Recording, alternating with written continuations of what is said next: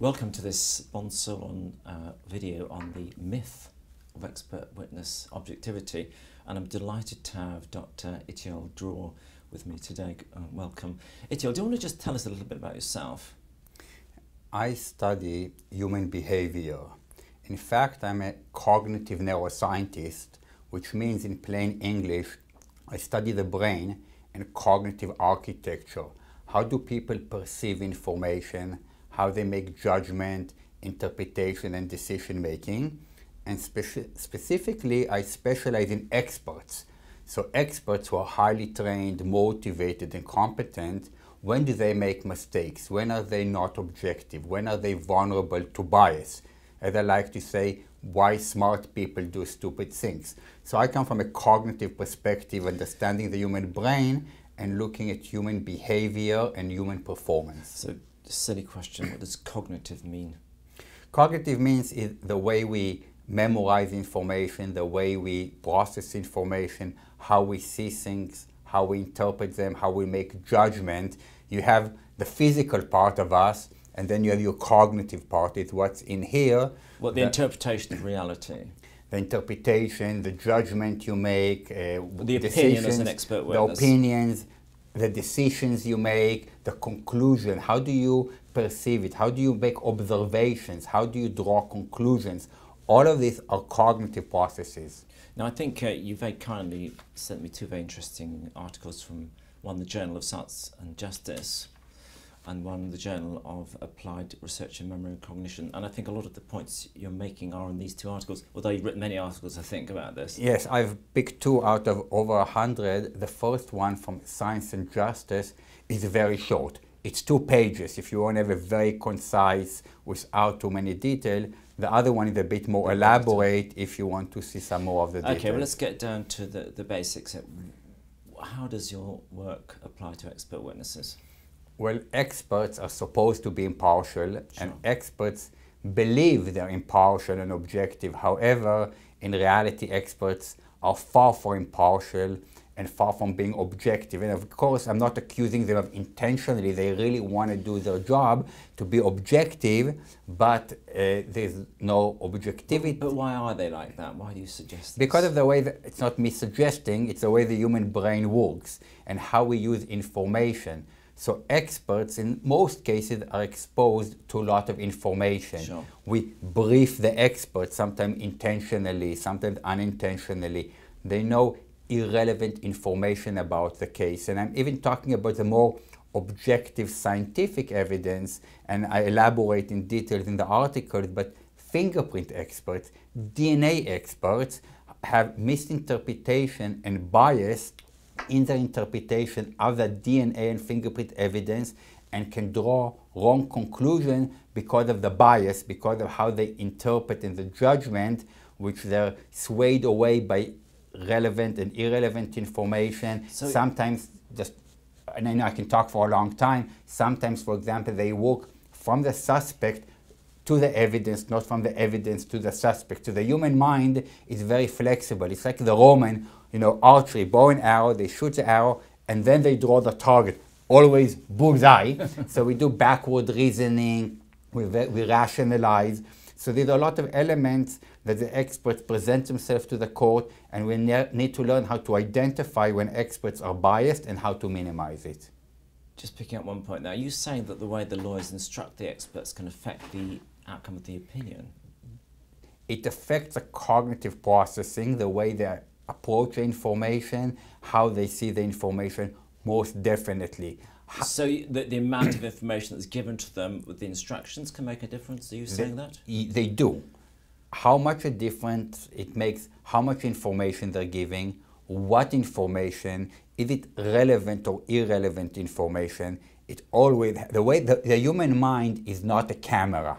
We don't take information passively. We don't have an on-off button. The brain uses any information it has.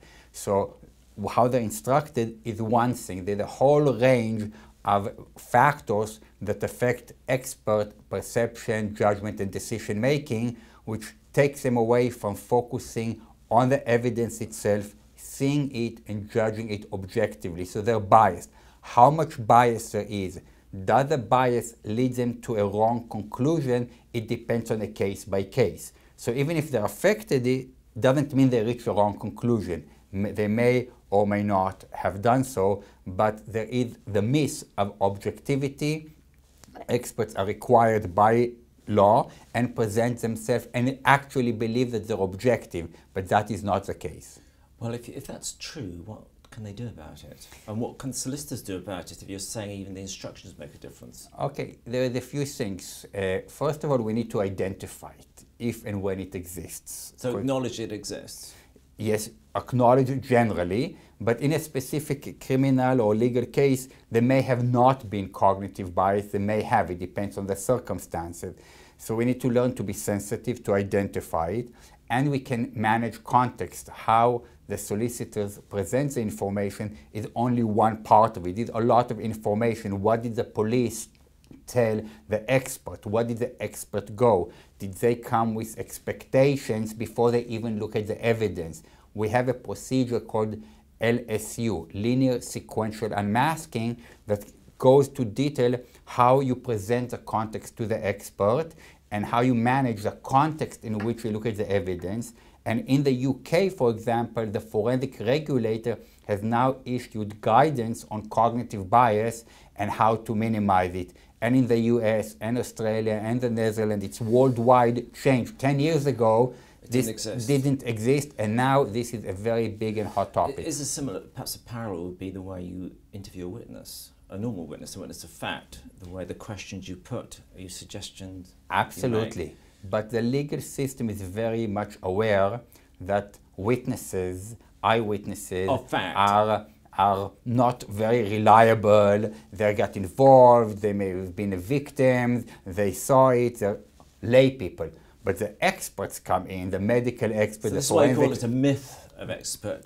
Exactly. And then you have accountants and doctors and lawyers and medical doctors and forensic examiners and scientists and statisticians. They all come to the court, and the court, the judge and the jury believe they're objective. I'm a scientist, I'm doing it for 20 years. But this is a very hot topic. Recently, the senior judiciary in the UK invited me to give a workshop to the judges, you know, the High Court and Supreme Court and Court of Appeal judges. And I trained them on that, and they were surprised themselves about this. So it sounds like the first point, Itiel, is acknowledging that experts can have this lack of objectivity. So they notice that, then get down to the specifics in terms of the way they use the methodology to examine the facts of the case. Yes. How they come to their conclusion. Yes, and you can also the judiciary needs to be aware of this. Absolutely, the judiciary on the top, the experts, I don't want to say on the bottom, and in the middle, the lawyers and the barristers, because that's something that should and is starting to come up in court when they cross-examine the experts. What did you know? What were you told? When you looked at the evidence, did you have an expectation? Did they give you this information? So you're starting to understand. And in fact, it has come up in the UK court. Initially, of course, the other side didn't want the issue of bias to come up. And they said, if you don't agree with my expert, it was a CCTV expert, but it's irrelevant, bring another CCTV expert to rebut them. Why you bring a cognitive scientist to talk about expert bias? You know, they don't understand DNA or the And there was a discussion in the High Court, and the High Court ruled yes. And they said it's never happened before, but now it's happened. And this expert was you, was it? It was me, but it can be any cognitive expert, because when you learn as an undergraduate student, Introduction to Psychology 101, that the human mind is not objective. It's not a simple camera. People don't take information, including experts, highly trained, competent. I'm not suggesting that experts intentionally distort or bias the evidence, but how they see it, how they interpret it, is affected by a whole range of factors and biases, and they're subjective and vulnerable to bias, and can and do sometimes reach wrong conclusions. And this, of course, could be revealed in cross-examination or even questioning by the judge, couldn't it? Absolutely. The judges start asking cross-examination. Also, the procedures now, when it went to court for the first time in the High Court, then the experts kind of said, what are you talking about? Now, if they don't follow some of the procedures to minimize cognitive bias, they are violating the guidance of the forensic regulator, for example. Now it's known. Now they get training in that. So rather than being kind of something new, now the standard has changed and they need to follow procedures, and the lawyers in cross-examination, regardless which side they're on, need to raise the issue and start asking, you know, when you made the decision, what about bias? Okay, so just a final thought here. What do experts need to do now these implications are out? And the same with lawyers and judges. I can tell you as an expert what I've done, and I've been commissioned by the prosecution and by the defense in the UK, in the US, in a number of countries. From the beginning, I say, give me only the information I need to know about the case. So less is more. Less is more. You want to get everything you need. But if I'm looking, for example, in a murder case I was involved in, they wanted me to look at a piece of evidence, whether the examiner, the expert, was objective or they were biased. And they wanted to give me all the information about the case.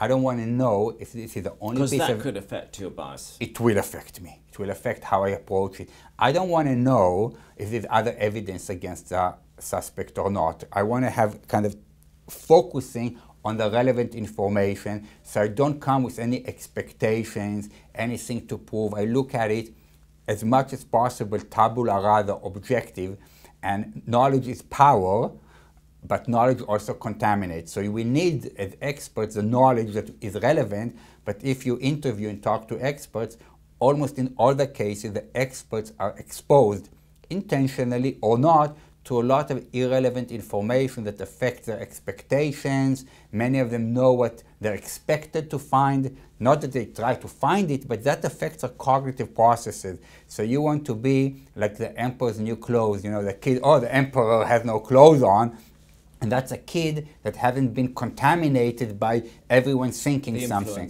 Yeah. Exactly. So you want to be almost like a kid with no prior knowledge, accept what you need in your expertise when you look at the evidence.